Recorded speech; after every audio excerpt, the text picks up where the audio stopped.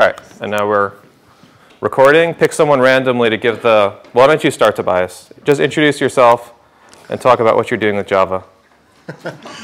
Okay, my name is Tobias Frech, and I'm helping administrators to better run the Java applications most of you guys develop, and that's a good opportunity to think about the guys that have to run that stuff for 10 years after you developed 1 year on it. So put some more log statements in and make an admin console and something like that. So a lot of people will be happy about that. Okay, good job. That's a good example. Pass the mic to someone randomly, and yeah.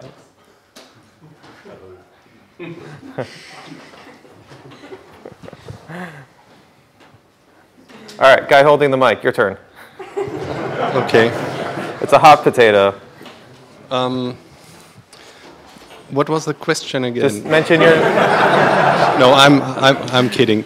Mention your name and then talk about what you're doing with Java. My name is Dimitrios Klis, and I basically implement web applications and I don't know, but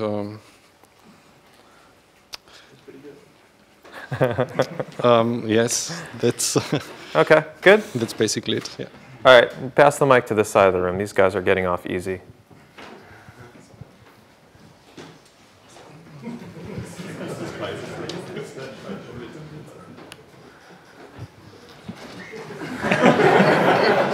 All right, go, you. Okay. Hi, my name is Laszlo Bednarek. I'm working at HP in a backup software, developing a middleware layer that's based on Java. Cool. So, yeah. Thank you. And let's do one more person. Pass it forward.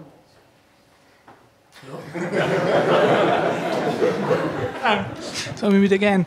Oh, okay. I know you. Yeah. This time the recording works. My name is Dominic. I'm a senior consultant and developing different kinds of web applications and publishing stuff on security, giving talks about it. Nice. Yeah, we had a very nice interview at Java Land, which unfortunately my battery died during, so people at Java Land enjoyed it, but we didn't get the recording. My apologies. Okay, so thanks very much. Pass the mic back to Tobias. He'll be the mic guy for the session.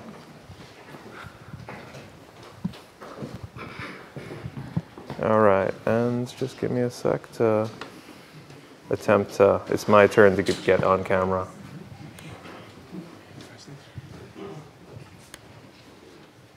I think that should be about right.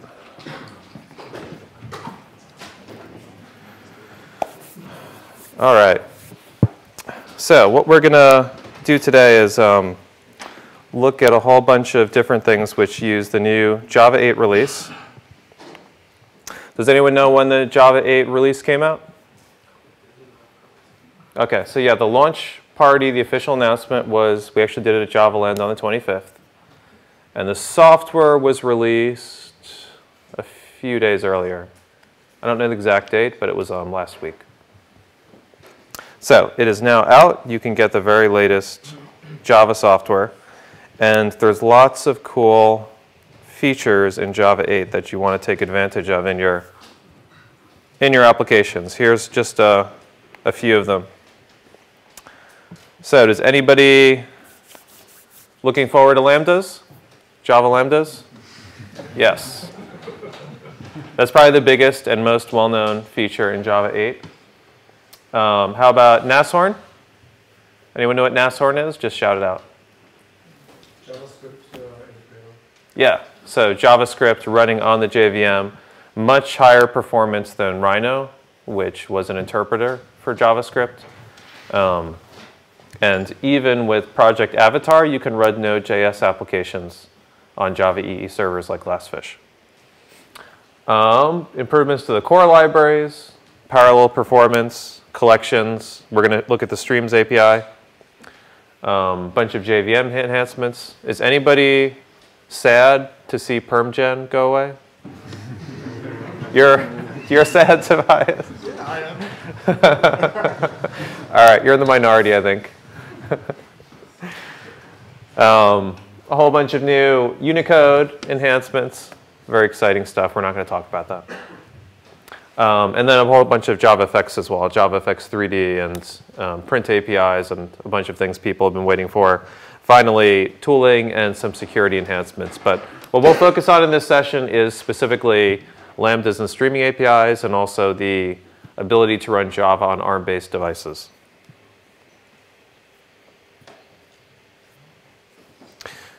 So the Lambdas includes kind of three different aspects. One is the language changes. So there's a whole new syntax in Java for running Lambdas. There's also libraries that go along with it. So you can use the Lambdas libraries along with the Lambdas language feature, and we'll show you streams and some other stuff which have been added to the Java APIs. And also JVM changes. The invoke dynamic was added in Java 7, but they enhanced it for Java 8 to give better performance for Lambdas. And also default methods, which we'll talk about, or extension methods, required some changes. Oh yeah, this is outdated. It's now released. But get the latest Java version. And there's really good IDE support as well. All the major IDEs support Lambdas. So we need a, I'm tired of the camera being pointed at me. We need an audience shot. So give a show of hands for who is an Eclipse user in the audience. Yeah? Okay, that's a lot. Who's a NetBeans user? Okay, okay. And finally, who likes IntelliJ? Okay. So, you know, good mix, lots of Eclipse users. Has anyone tried the Eclipse support for Lambdas yet? No? No? Yes? How's it, your experience so far? Works well? Yeah? So Eclipse has good support, yeah? And NetBeans as well has had support for a while. And IntelliJ is good as well, and that's what I'll be using for the presentation. So showing you a little bit of coding in IntelliJ using Lambdas. So you guys are saved. It's back to me. Okay.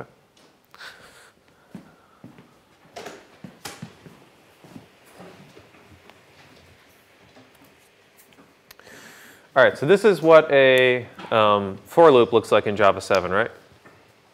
For iterating over a list of shapes, changing the color from blue to red. This is what the same code looks like if you use the new for each method and a Lambda expression in Java 8. So basically it does the same thing. You can see the basic syntax of a Lambda expression. The parameters are on the left side of the dash greater than sign. On the right side is a code block, which is in squiggly braces. And the same code is executed in both cases, and we'll get similar performance. So we added a new method there, right, for each. But isn't that going to produce a problem to add a new method for each on the collections class? What if you have your own library which implements collections and it doesn't have a for each method specified? What happens to your code? Yeah, so apparently the JVM team, the Java core team, just broke backwards compatibility with all the Java developers in the world, right? I hope they provided a default method. Ah, okay. Somebody knows about default methods. Very good, Tobias. So what they actually did to make the for each method work for users code is they provided a default implementation of the for each method. So if you don't implement this in your own class, then you'll automatically get this implementation of for each added to your code. And you can do the same thing in your code. So whenever you have an interface, now you can add implementations, which, if not overridden, will give you a default implementation. And this solves the problem of backwards compatibility, which has kind of plagued APIs in Java for quite a while. So that's a little bit about extension methods. And then getting back to the Lambda syntax, this is the kind of a step-by-step guide through the different types of lambda expressions you can create. So at the very top is the full form lambda, right? So you put parentheses, comma separated list of parameters, and you put the types on each of them. And the right side, squiggly brackets, and then a statement or series of statements, and the last one can optionally return something. If you want to, you can leave off the types, and it will type inference. Type inferencing will figure out the types for you, so that's the second line. And if you're just returning a value, you can also leave off, as a convenience, the squiggly braces and the curly braces and the return and the semicolon. On the third line is an example with a single parameter expression where you can even leave off the parentheses. If you have 0 arguments, you actually need the parentheses. I think the Java core team calls that the hamburger operator.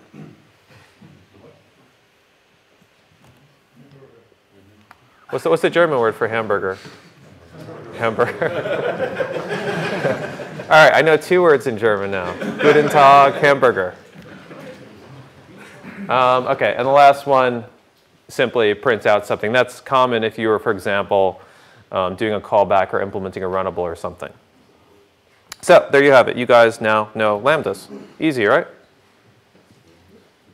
All right, so this covers writing full form lambda expressions. But what you're going to see in a lot of code is they use these things called method references as a shorthand syntax. So the way this works is on the right-hand side is the full lambda expression. And on the left-hand side is the method reference, which is a shortcut for the same thing. So you could write the full one, but the method reference is a shorter form of the same thing. So starting from the top, where's our mic guy? Mic guy. Pass the mic to somebody. Yeah, OK. So what do you think that first guy is there? What type of method reference? What's it doing? I have no idea, actually. You have no idea. Take a guess. So you can see the lambda expression, right? So that's doing calling a static method on objects. Yeah, printing the string of the object. Yeah. So that prints it out to a string method of the other object. And the parameter passed in is the object to be applied to, and then So it's basically a static class method reference. Okay, so pass the mic to someone else for the second one. Anyone want to try? Number 2.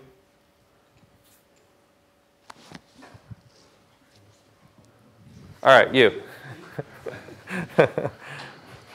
The second line, also no idea.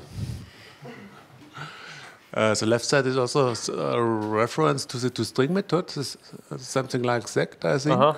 Yeah. And the right side, it's normal calls it toString method of an object. Yeah. So what's different about the first and the second one? The S. Well, that's correct. It is the S. Seems the first one calls a static method, and the second one is a member method. Yeah. So, and the S is the difference, because objects has a bunch of static methods. It's a factory class, which was added in Java 8. So in essence, the main difference between the two is the first one will never throw a null pointer exception because the objects method will check for null. In the second one, if you go through a stream and you have a null in there, you could get a null pointer exception because it's just going to call toString on the methods. All right, third one. Pass the mic. Oh, good catch. That would have been an expensive mistake.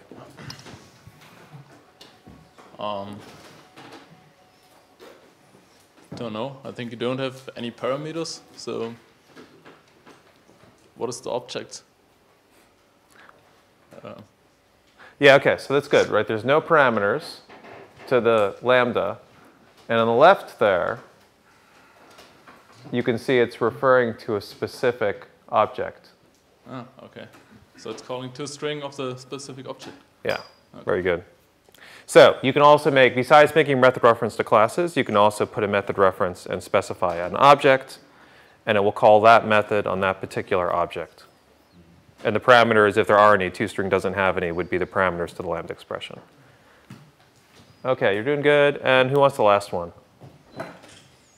Pass it one row back, first person. I don't have a clue, but it seems to be a very generalized approach because no parameters and just, let's say, creating a very generalized instance of object class.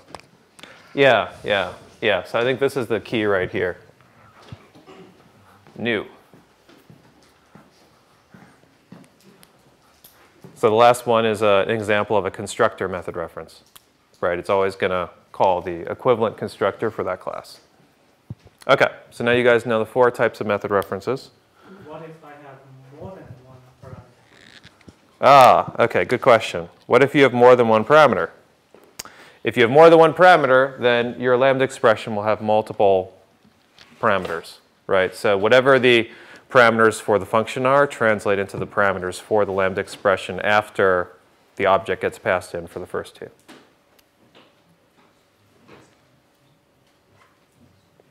So you can use method references, and you can also use the full form Lambda expressions. I'll show you examples of both when we're going through some code. All right, and the last bit of syntax you need to know, and then your Lambda gurus, is functional interfaces. So functional interfaces are a special case. Looks about right. Of a type of interface where it has a single abstract method.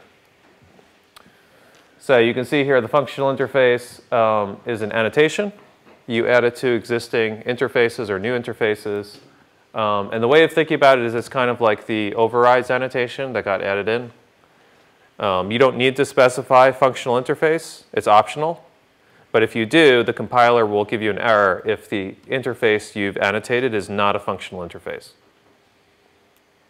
And this is how you type your methods which accept Lambda expressions. So, for example, if you wanted to have accept something which was going to add a few integers, then you could have this sum interface, and then say your method expects a sum, and then you could pass in a Lambda expression as long as it would take 2 integers and return an integer.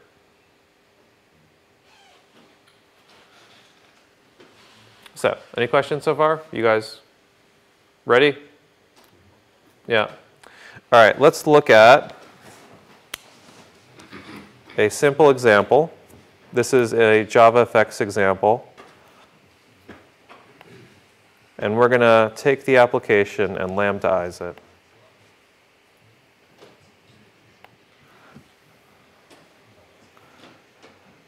All right, so I've got a little application with some circles which are rotating around here. When you mouse over them, it highlights the border by making giving a stroke. So that's a binding. When you click on it, it makes it disappear. So that's the vanishing part. And all of this is like not much code. So it's a good example for us to look at and see what we can do with lambdas.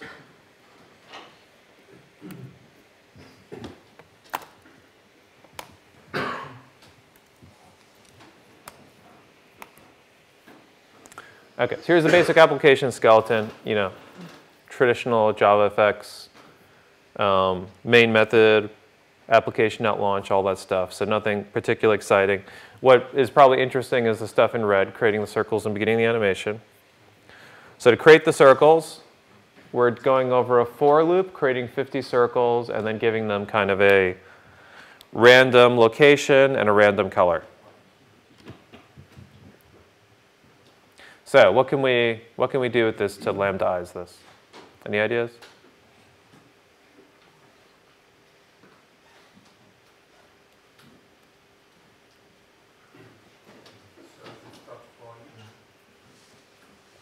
So for each, I heard someone? Circles.forEach. Okay, circles.forEach. Yeah, so that's close. The problem is for each iterates over existing collection. And since our collection's empty, then we won't actually iterate over it.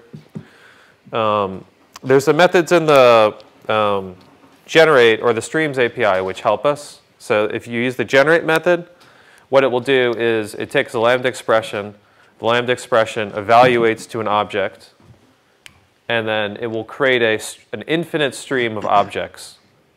Since Lambdas are lazy, or streams are lazy, what this essentially does is it gives us a collection, and we can call limit to limit it to the number of elements we want, so 50 circles, and then return it back to a list, so collectors.toList.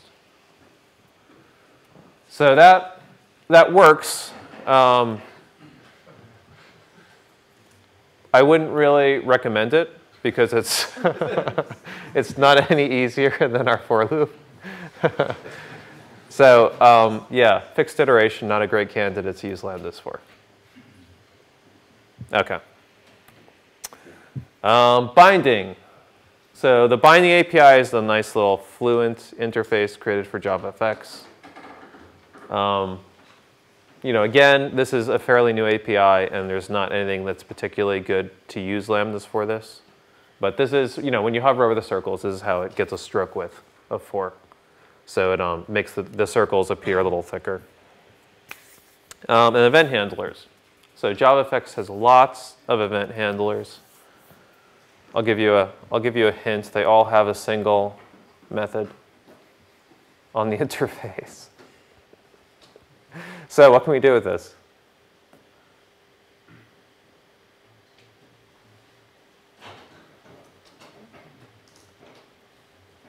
Make that a Lambda expression? Exactly. All right, that deserves a sticker. Oh, by the way, so I brought a bunch of stickers for you guys. So at the end, just come up and grab one off the desk, but pass it back to him. Nobody else was going to say the obvious thing, so we need people who are willing to say things which are painfully obvious. Yeah, so since it's a single method interface, all of the existing JavaFX event handlers just magically work with Lambda expressions. You don't need inner class anymore. Besides being slightly shorter syntactically, it also has the side benefit where it doesn't generate it doesn't generate a new class during compilation time. So whenever you create an inner class, if you look at your jars or your bytecode, which gets generated, you get a whole bunch of funky $ classes added everywhere because it statically compiles it. Lambdas use invoke dynamics, so it doesn't have to actually add an extra class every time you use them, which is nice. It forces you basically to clutter your GUI code with code from your model, so it basically enforces the putting of having the application code in your GUI. Application code in your Because if you're kind of forcing to make an inner method, you can actually easily refactor it out later to a different class. So this will this refactor you can pass Lambda expressions around. So if you wanted to, you could assign this to. You could have a function which creates the Lambda expression. You could have it. I wouldn't recommend it, but you could have a static variable which has a Lambda expression. So you can, refactor and move the Lambda expressions around pretty easily. But, the main advantage is it's syntactically shorter, where you're going to do an inline expression. You can also, if you want, you can also do an inner class. So this doesn't preclude you from using inner classes. Could I assign the Lambda expression to a variable? Yeah, so the question is, can you assign a Lambda expression to a variable? And you can. Just, so the type of the parameter here is a mouse event handler, I think. I forget the exact class name, but something like mouse event handler. And you do mouse event handler variable name equals Lambda expression. And then you can use that variable anywhere you would normally pass in a Lambda expression. Yeah? How do you specify a Lambda expression type? Type. Okay. So the way you do the type of a Lambda expression is using a functional interface. So remember I mentioned functional interfaces, single method interfaces. That's how you specify the types of linear lambda expressions. All right, any other questions? And our last one. So this is the code which animates the circles and moves them around the screen and does all that stuff. So what do we do with this one? For each. Okay, another sticker. Who was the obvious person here? Me too, I said it the most time. All right, good job. Yeah, so you can simply use a for each here. And it's a great example of for each because in this case it actually makes sense and it shortens your code. And in general, this is a good way of operating with collections. And you can kind of chain things together using streams, which we'll talk about in a sec. So next example is going to be a visual one. We're going to create a little game, a little retro video game using Lambda expressions. And the elements in the game will kind of demonstrate the Streams API. So if you've never seen the Streams API, this will be a chance to check it out. Hey, Werner. So our Werner's going to show some stuff as well. I don't know quite yet. What yet? Well, wait, but actually just the trains that we are also partly helping had some problem in your compile. So after I do the Lambda stuff, maybe before we do devices, we'll do a short thing with Werner and show something cool for 15 minutes or so. So here's how you generate streams. Let me show you the application first that we're going to play around with.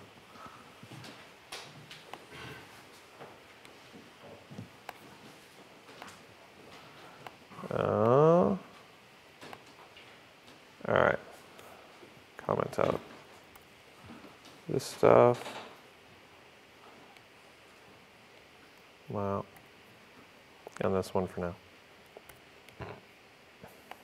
Okay, so a really simple example. It's about 500 or 600 lines of code. You have a little character that you can sprite walk around with. And we're going to add a bunch of elements to the background, but this is the main file. There's only 3 classes in this entire file. The main file where we're going to add elements to the scene. Sprite view handles the animation of our little character. So for example, to animate Mary around the scene, all we do is update the viewport of the image for the character. And we have like a little sprite, pixelated graphic for the character. Horizontally is our walking animation. Vertically is facing different directions. And so if you look at the code for sprite view, all it does is it sets the viewport to a rectangle, and then it binds the size of the rectangle to the width and the height of the. It moves a little square around to pick different parts of the image. And then it adds a direction and a frame listener so that it'll update this whenever you move your mouse or move your character's direction, or you changing frames in the animation loop, which is here. So this changes the frame from 0, 1 to 1. So really simple to create a game in JavaFX like this. A lot less work than it probably was in the days of, anyone have an Atari? Yeah, I think they did a lot more work than this to create their sprites. Yeah, but we like pixels, so big pixels. And the first thing we're going to add into the scene is going to be a little bit of code to do generating of collections. So there's a few ways you can get a stream. You can take any collection, you can call .stream or .parallel stream, and that will give you a collection. You can take a set of objects in a comma-separated list and call streams.of, and that gives you a stream of a static set of objects. InStream.range will give you a numeric set of items. So, for example, before we could have used InStream.range and map, which I'll talk about later, to create our list of circles if we wanted to, rather than using generate and limit. And then you could also use iterate, which is another way kind of like generate, except where generate would create an infinite list of objects and they'd all be the same. With iterate, you have a seed value, and then you have a lambda expression which takes the previous item that got generated. So that way you can modify each item slightly as you're going and generating your infinite set.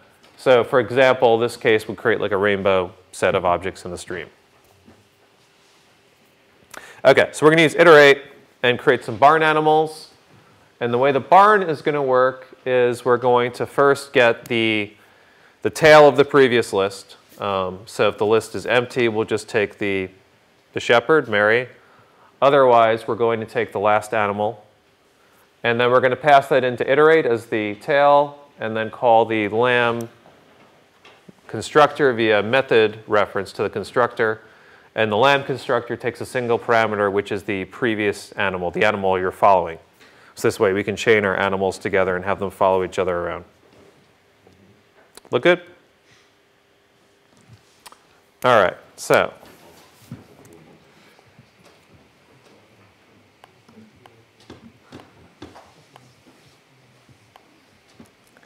here's our barn. And you can see the barn has a barn image, a constructor which just passes that image up, and then a visit method with exactly the same code in the slide. And let's give that a try. All right. Voila. And now we have sprite walking lambs.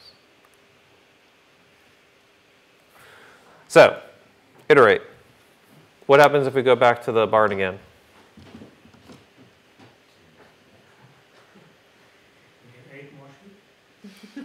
That's what we'd expect? Yeah.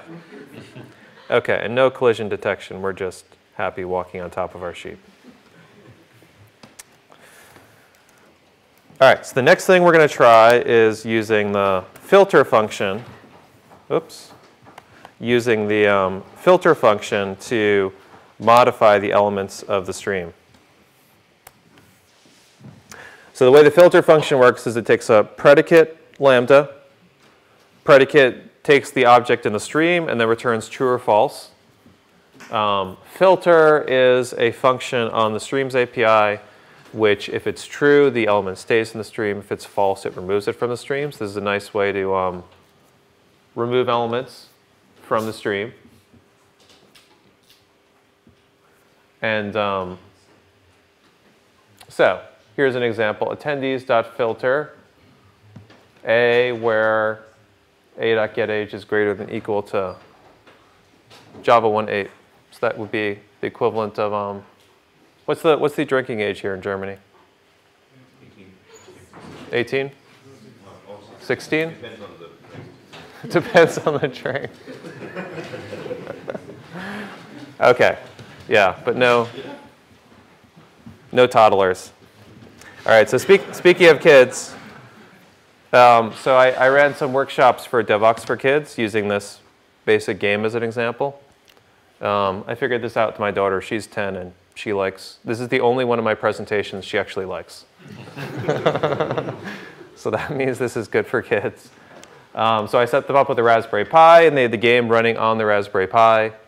And then they could make little modifications to the game. So like, they liked changing the size of the fox or changing the color of the sheep. The rainbow was one of their favorite things to play around with. And we did a workshop in the Netherlands and also in the Bay Area with some kids. So, something good if you're interested to get involved in doing stuff like this. There's a DevOps for Kids website, and they're starting new chapters, in different parts of the world to try to teach kids education. And there's a bunch of workshops like, Now Robot workshop and this one for doing Raspberry Pi gaming, and then another one that Arun does on modding Minecraft using Bucket Server. What's the recommended minimum age for that? Okay, so recommended minimum age would be 10 or above in my experience. Usually like, I don't know, in the US, there's 1st through 5th grade is elementary school, and then 6th through 8th is middle school. So usually middle schoolers are a good age, and that's kind of 10 to 12. And kids younger, they have trouble typing and following stuff, so it's a little bit harder to work with them to get attention.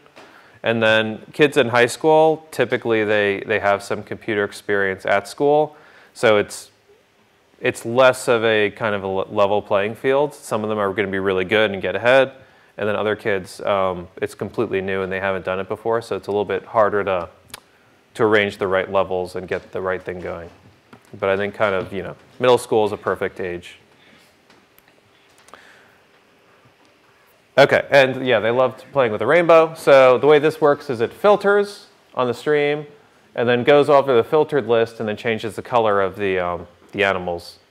So it's filtering on a modulus to get only every 4th animal and then coloring every 4th animal either yellow, cyan, or green.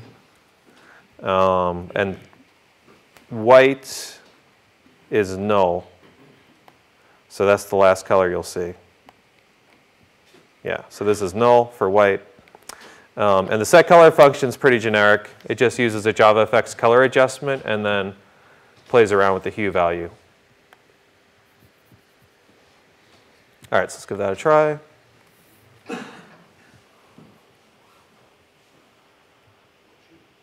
Okay, we've got some lambs and colorful lambs now. All right, so what happens if we get more guys in the barn again? Will they be colored or plain?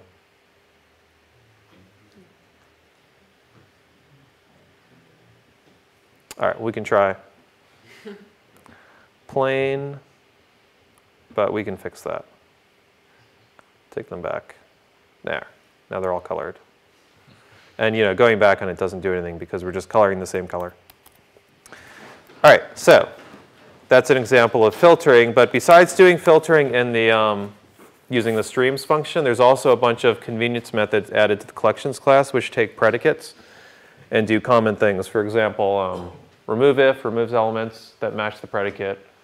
You can use replace all to filter and replace. And then observable collection.filtered, which is on the JavaFX API, is a good way to filter your collection. And then the resulting filtered list is also observable.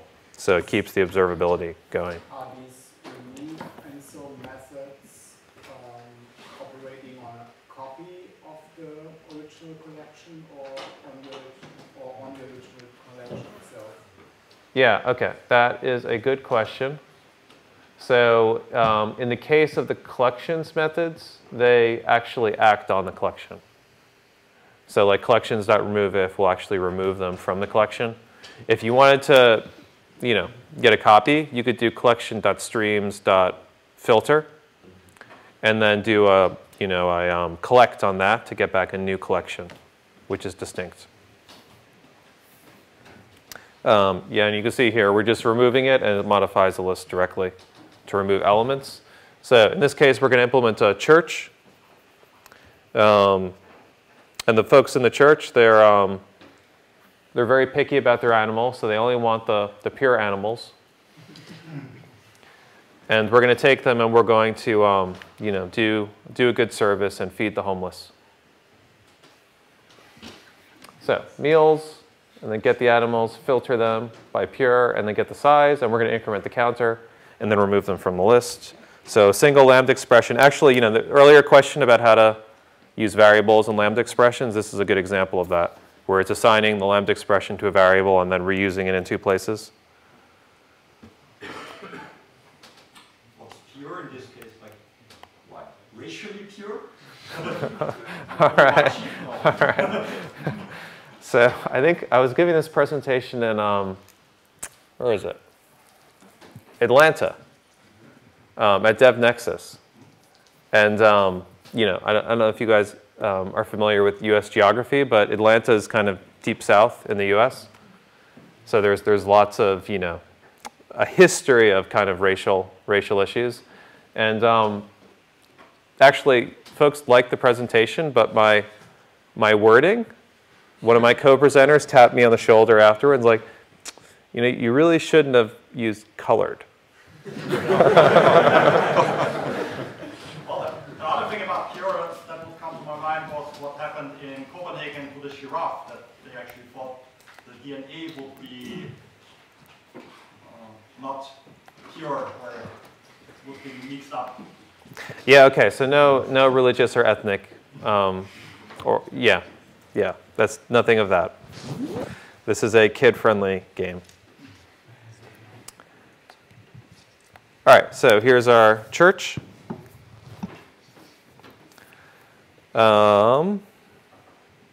Okay, it's got some lambs, and we will appropriately change their colors. Notice the phrasing. Yeah. And then, voila, 2 served. Now, They got sacrificed. yeah, I'm sure they did an appropriate purification on them. Okay, and we can get rid of some more of them, but this, you can see this is going to take quite a while to kill all of our animals off. So we'll fix that problem later because we need a more efficient way to get rid of our animals. Well, if there's ever a Java one in Russia again, you have to be careful with the rainbow too.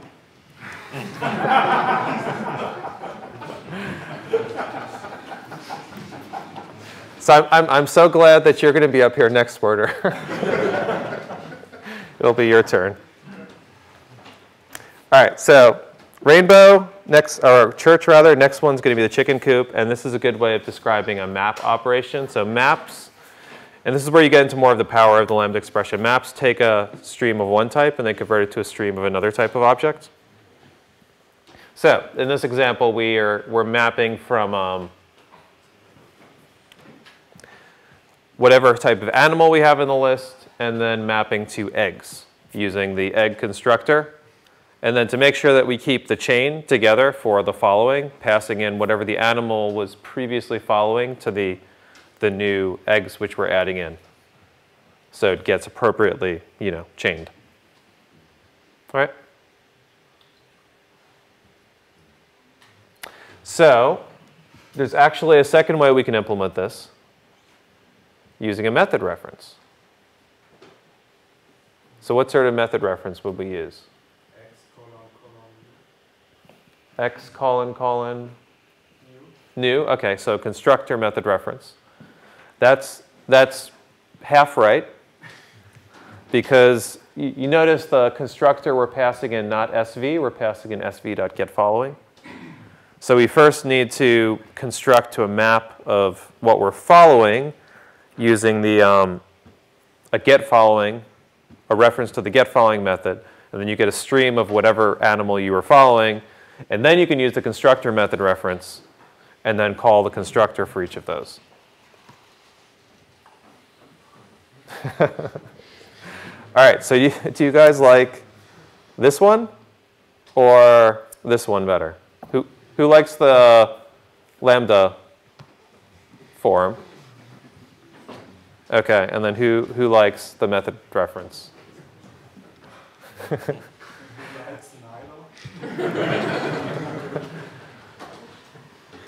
All right, so yeah, if you said the second, then you're a hardcore Lambda geek. But the first one, I think, is a little bit more readable for most Java developers. It's a little more obvious what it's doing without kind of thinking about it too hard. I'm still stuck. Your sheep are multiplying via x. The sheep are what? Via x. They're multiplying via x. Oh, so yeah, you're wondering why they turn into eggs, right? So the new type. Yeah, so this doesn't have to make sense. That's the answer. Okay, so here's our chicken coop implementation. The 2 different forms. We'll use the second one with the double method reference. And if you look at the, if you look at the eggs constructor, it takes in what it's following.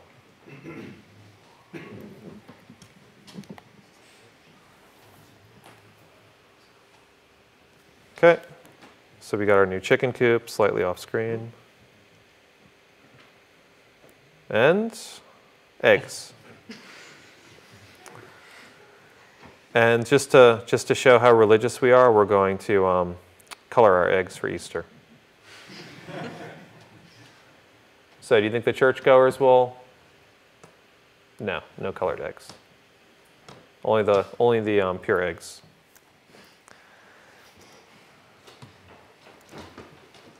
All right, so that's an example of map, but probably a little slightly more difficult concept is flat map, which is like map, except it operates on a stream of streams. So the way flat map works is it expects a lambda expression which is going to return back, rather than mapping from an object to an object, mapping from an object to a stream. And then you end up with a stream of streams, right? Because for every object, you've now replaced it with a stream.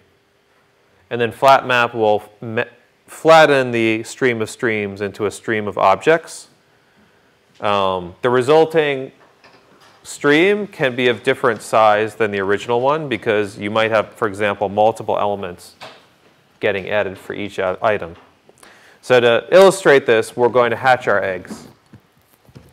So if you remember, the little sprite had 3 eggs in it. And then when we step on the nest, our eggs will hatch and we'll get chickens. Even our lamb eggs give us chickens. It doesn't have to make sense. So we'll get 3 chickens in a stream, and then we'll use flat map to flatten that into a stream of chickens rather than a stream of chickens.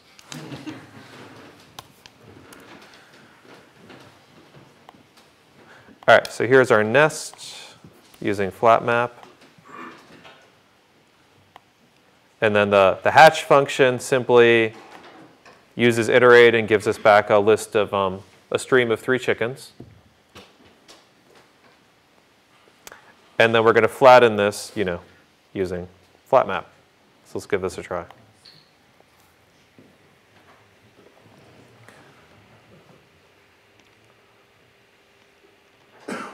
All right, so now we got some eggs and chickens.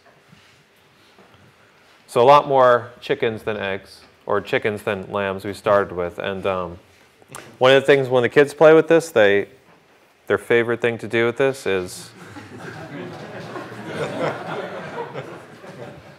and this doesn't stop. They just keep going and getting more. It's religious again, like multiplying the fish. Yeah, exactly. It's a biblical reference. And this shows you that it's quite performance to, like your old Atari probably couldn't handle this many sprites.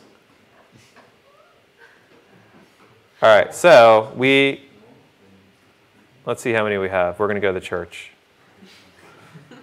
Oh, bam, 1,944 meals served. So JavaFX is quite performant, and it uses a 3D acceleration as well for accelerating sprites. Probably the biggest cost is just object creation and destruction in the JVM. But you can do quite efficient stuff with using streams and then using a visual representation in JavaFX. Why was there a skip in the lambda expression? Why was there what? A skip one. Skip one in this? Yep. Okay, so the way iterate works is you give it a seed value, right? Did it switch? Oh, sorry. You give it a seed value, and then you iterate and limit, or you iterate and it gives you an infinite list. The first element in the iterate is actually the seed gets returned back as part of the output. And then you start getting the items you generate. So skip one will skip the seed value, which is returned back in the stream. And then we're limiting it to 3 chickens.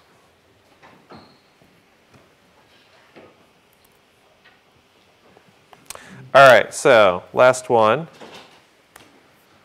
So I mentioned earlier that we need a better way to get rid of our animals, which is not picky about what it's going to eat.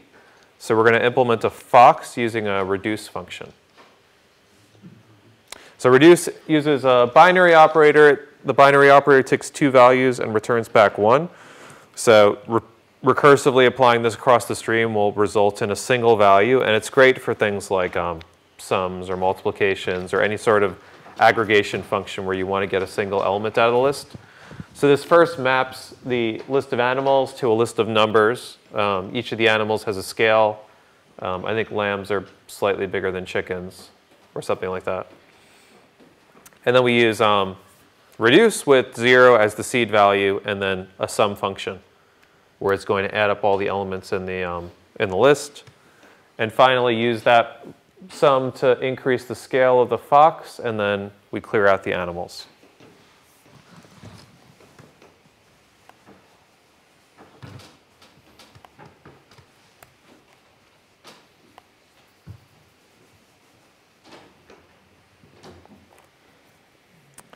All right, so what should we feed the fox? What's he hungry for? Anyone? Colored lambs? Okay.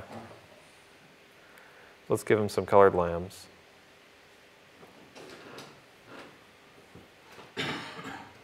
Just the colored ones or also the white ones? Just the colored ones. And yum yum. Okay, so he's slightly off screen, but he grows. And again, this is something the kids love doing. They get him as big as possible, and eventually he gets so big he's off screen. Okay, so that was a quick example of Java Lambdas. You can find more information about the code on GitHub. So I've posted the project in GitHub at my repo, Steve on Java. And the project is Mary Had a Little Lambda. And some more information about my blog and the Night Hacking Tour and all that stuff. So I think what we're going to do is we will now switch to Werner's. We're going to do a short interview on something. And then after that, we'll show some of the demos I have up here for Java Embedded. And then give out prizes. So, stickers. And I also have a Raspberry Pi to give out to someone lucky. So we'll think of an appropriate way of raffling that off. All right, get up here, Werner.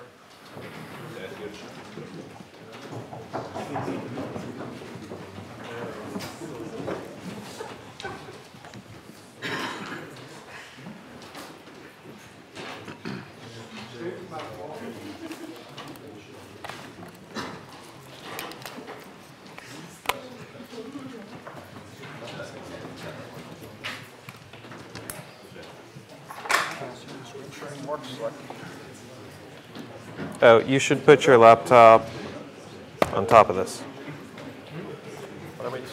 Is Facebook mistaken or is it your birthday today?